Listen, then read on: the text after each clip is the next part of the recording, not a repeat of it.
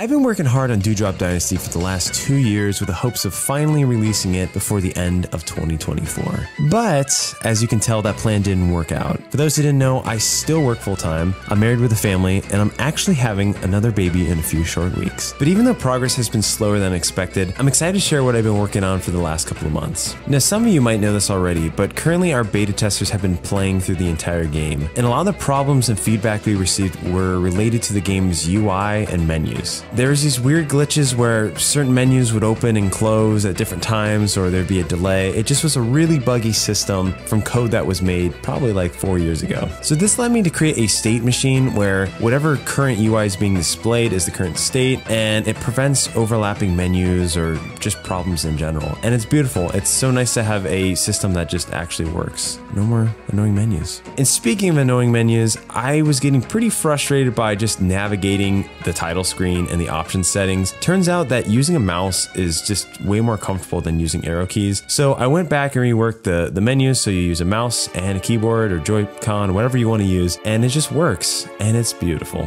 I also add this basic system for localization so you can switch between languages. Right now it's only for the UI because we're just using Google Translate, don't hate me, but so far so good. Also, for those who are curious, the way it works is basically there's this big Excel spreadsheet, and in one column is English and the next column is in another language, and Godot has this built-in feature where you can just swap between the spreadsheet columns. It's actually really nice. And the last part of the UI that got overhauled was the minimap. For every room in the game, there's obviously a tiny minimap version of it, and I was creating these by hand and it was pretty painful. So what I did is I actually made this minimap generator where it just basically takes the tile sets of a room, shrinks it down to pixels, and then from there I can crop them, make them transparent, and throw them in the game. I'm actually really happy I did this as it saved a ton of time for me, but the results kind of look like a small intestine or something. They're kind of gross looking. So in the end, I took these intestine looking maps, I simplified them and just broke them down to their core features. That way it just was like less visual pollution on your eyes, and I'm pretty happy with the results. And lastly, I added a quick map feature as it was annoying opening and closing the menu constantly, and this way you can still run around and still kind of see where you're going.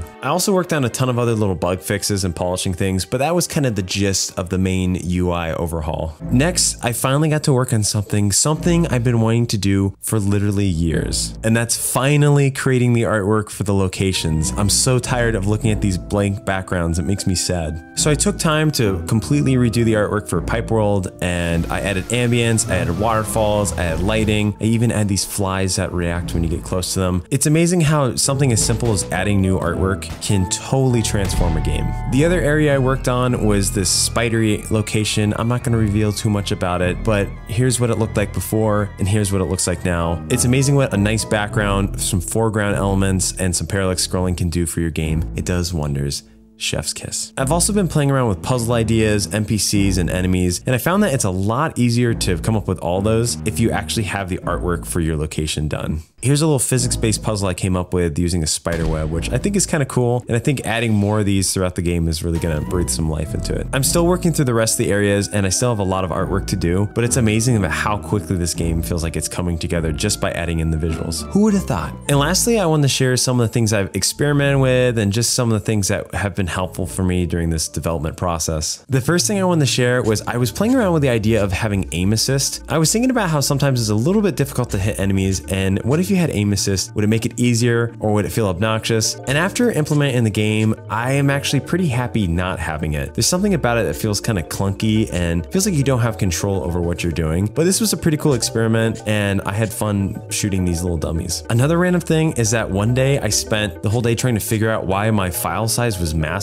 and it turns out there was a glitch with Godot and these resource files making them huge. It was super odd, and it was making the game take forever to load, but I just thought it was kind of funny, so I figured I would share it. And lastly, I finally implemented a debugging tool so I can quickly go to different rooms. This is a game changer. I don't know why I didn't do it sooner, but it makes just testing out different areas, which I'm doing a lot right now, so much easier. And that's pretty much it. Most of my time now is going to be spent working on artwork, implementing the rest of the enemies, and the boss fights, which are a huge part of the game. Every day the game gets more and more polished and stable, and it just feels better to play, and it makes me so excited. I even got a Steam Deck recently, and playing it on there was such an awesome experience that I'm so excited, and I can't wait for the release of Dewdrop in 2025. As always, there's a lot more going behind the scenes that I can't share just because I don't want to spoil it, but stay tuned and make sure to wishlist the game if you haven't already, as it helps me out so much. And if you're interested in making games yourself, you should check out a word from today's sponsor, Brilliant. Brilliant is where you learn by doing, with thousands of interactive lessons in math, data, analysis, programming, and AI. And one thing I really like about it is Brilliant helps you build critical thinking skills through problem solving, not memorization.